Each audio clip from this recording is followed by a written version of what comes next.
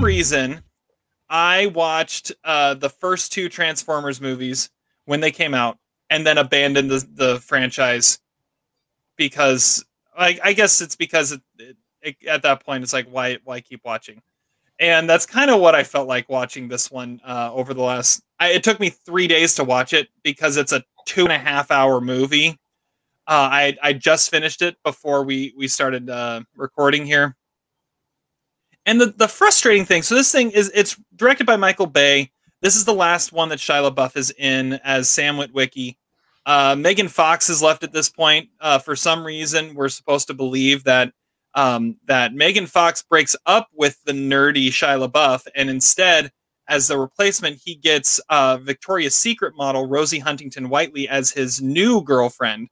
And that has already advanced to the point that Megan Fox's relationship with him had been at in the previous movies. Anyways, the sad part is the Transformers universe has some really cool, rich storylines and great characters, and they bring about some of that in these movies. So Dark of the Moon, they discovered that there was one of the Autobots had a spacecraft crash on the moon. And on the back side of the moon, on the dark side of the moon, like in the 60s or something. And the whole reason we went to the moon was to investigate this crash site. And they even have a cameo from Buzz Aldrin talking about how he went to the moon to look at this Autobots crash site and not to. Of course they do. Of course they do. Yeah. So like real life now, present day Buzz Aldrin is in this movie. And it turns out this was like a last-ditch effort to try and save the Autobots' fight against the Decepticons over their planet, and it crashed on its way out, so it didn't survive. But Optimus Prime brings back Sentinel Prime, who was one of their greatest warriors, who ends up betraying them, and then it becomes this whole thing. It's kind of a cool story.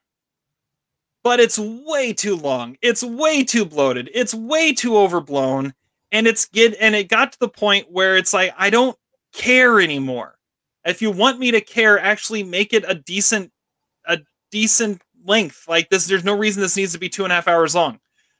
The crazy part too is this is at the time when Transformers was like at its height. It was making Shia LaBeouf a star. And the cast for this movie is insane. So you've got Shia LaBeouf, and you've got Tyrese, doing basically what he does in Fast and the Furious. There's even a moment where he had quit, and then he's like gonna get back into the game, and he assembles his old team together. It's like family's everything, it comes up over and over again. Josh Duhamel's in this again. John Turturro's in it. Patrick Dempsey, Francis McDormand, John Malkovich are in these movies, or in this one. I mean, this is like the most anti-Francis McDormand movie I've ever seen Francis McDormand in. And there's this whole subplot of how John Turturro is secretly in love with Francis McDormand, which is hilarious. It's the best part of the movie. She plays the director of the CIA. Anyways, I'm giving it 2 stars. It's a cool concept. It was way too long, way too overbloated.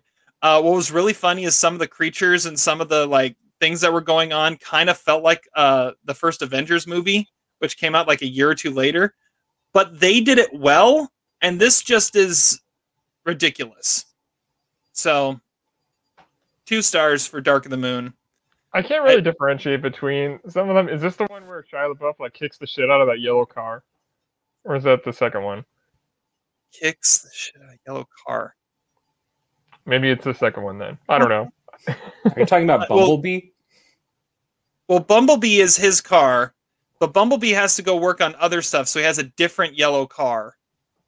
And it is kind of a mess, and I don't know. I don't know which part you're talking about, though. Okay. So, yeah, it's probably a different one. And so I can't, they all blend together in my eyes. I don't think any of them are any good. I like that scene somehow made an impact on you, Todd. Shia LaBeouf eating the shit out of his yellow car. Well, yeah, I mean, that was my favorite part of those movies, because Shia LaBeouf is pissed off. Where he gets to a certain point, he's just pissed off for the rest of the movies that he did. I think Shia LaBeouf is always pissed off in any movie he's in. It's true. It's true.